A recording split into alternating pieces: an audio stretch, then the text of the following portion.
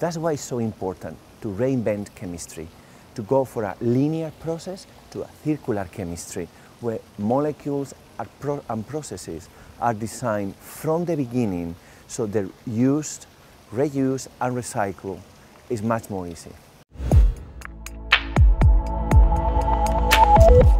I'm doing catalysts, I'm doing materials that accelerate reactions and do things like, for example, transforming CO2 into solar fuels or added value catalysts and materials.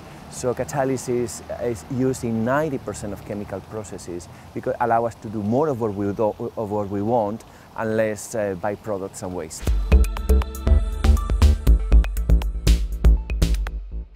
So it's critically important from fighting climate change to have clean water. Chemistry brings the new fertilizers, the new catalysts that are going to transform CO2 into valuable products. We want to transform also the way we produce energy, so we need new fuels. We need also new batteries, new materials that will allow us to store energy. So all of that has to do with materials, with elements, with minerals, at the end of the day, with chemistry. And in doing so, we produce waste and also we produce gas emissions.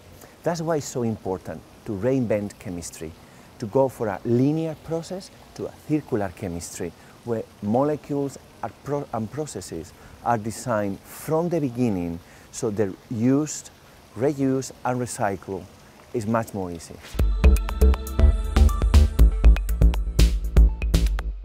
So my holy grail will be that not only scientists, not only preaching to the choir, but policymakers and industry will be engaged in this big adventure of using science as a problem solver for the Sustainable Development Goals. Scientists can bring the solutions, but that's not enough.